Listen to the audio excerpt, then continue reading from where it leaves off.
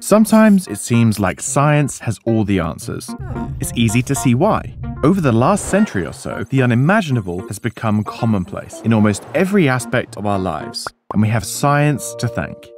Day in and day out, when we do any number of things, we interact with direct proof that science works. And so we trust it, without needing to know the intricate details of exactly how every little thing functions. This isn't necessarily a problem. Trusting science can mean trusting doctors, scientists, engineers, people who in the vast majority of cases are trustworthy. But trust in the abstract concept of science without a thorough understanding of what it is and how it functions is dangerous. It leaves us open to misinformation or bad faith disagreements where opinion and scientific evidence are treated with equal weight. And the potential consequences of that are catastrophic. So let's talk about what science actually is. A good way to think about this is in terms of solving a crossword. The more clues you solve, the more overlapping letters you discover, and the easier it becomes to fill in the rest of the words.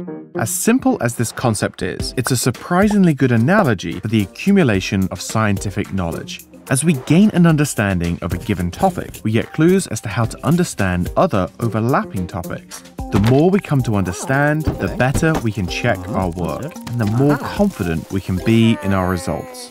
Now, there are a few things it's important to understand about this science crossword. First, it's incomprehensibly huge. Every question we've ever had or ever will have about every aspect of the universe represents another word in this puzzle.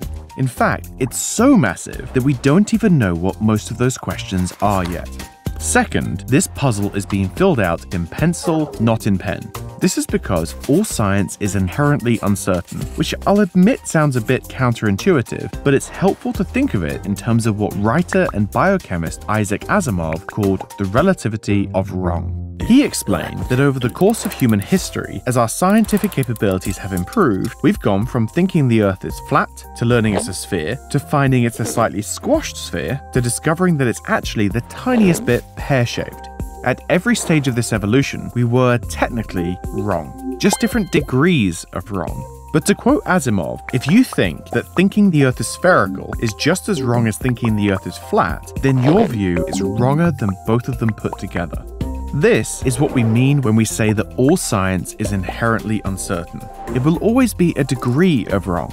And while this may feel like a weakness, it's actually science's greatest strength, because it prevents us clinging to any one idea too tightly and ensures that the emphasis is always on evidence.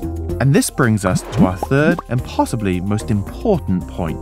Writing in a single answer on this crossword is a massive endeavor because it's being worked on by the entire global scientific community, and a word only gets filled in when most of the scientists in a particular field agree on an answer. Neuroscientists are doing a bit over here, astrophysicists are doing this bit, geologists, meteorologists, botanists, all of them working on different pieces of the same giant interconnected puzzle. Well, except quantum physicists, but don't worry about them. This agreement within a community is known as scientific consensus, and reaching it is a complicated process which scientists don't take lightly. It involves making observations, asking questions, posing hypotheses, rigorous and stringent experimentation, publishing and peer reviewing of academic papers, scholarly debate, scientific conferences. But this level of complexity is by design, because by setting the bar for consensus as high as possible, which scientists do every day, science becomes the closest thing we'll ever have to real, unequivocal knowledge. Or, to put it in Asimov's terms, scientists are trying to reach the smallest possible degree of wrong.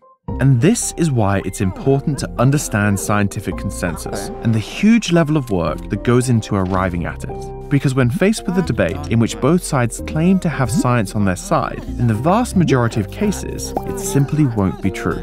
Most mainstream issues, which are commonly presented as topics of heated scientific debate, simply aren't. Scientific consensus on climate change, vaccines, and whether the Earth is flat is clear, which it wouldn't be if there were any real ambiguity in the evidence. The bottom line here is that science isn't a product, it's a process. In the context of our puzzle, what this means is that science isn't the crossword itself, the collection of answers we've amassed over time, it's the steps that we go through in order to solve that crossword. the ongoing process of asking questions, testing hypotheses, collecting verifiable evidence, and drawing conclusions from it. And when we fail to understand or to engage with that process, the word science becomes nothing more than marketing language. And given that in modern society, almost every decision we make is rooted in scientific findings, it couldn't be more important to get our facts right.